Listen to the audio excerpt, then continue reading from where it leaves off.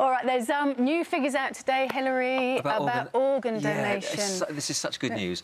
Organ donation is still, in this country, one of the lowest in Europe. So we need to do more about that. But it has increased. There was something like 1,300 donations from people who'd lost their lives last year, and that helped to achieve 3,500 transplants, saving people's lives. But we do need more people to register, tell their relatives that they're interested in donation if the situation arose.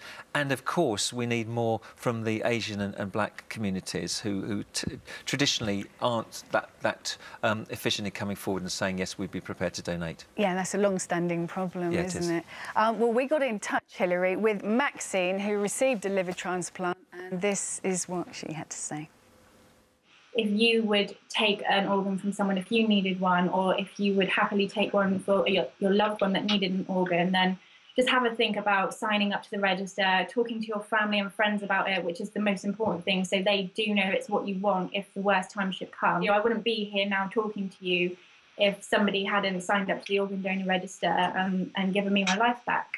Yeah, you see, that's how vital it is, isn't Absolutely. it? And it's easy to do. You can do it in your GP's surgery, actually. Absolutely. You can register there. Register anywhere. Register online, post office, wherever. Exactly. But well done, Maxine. Lovely to see you, Hilary. Thanks very much.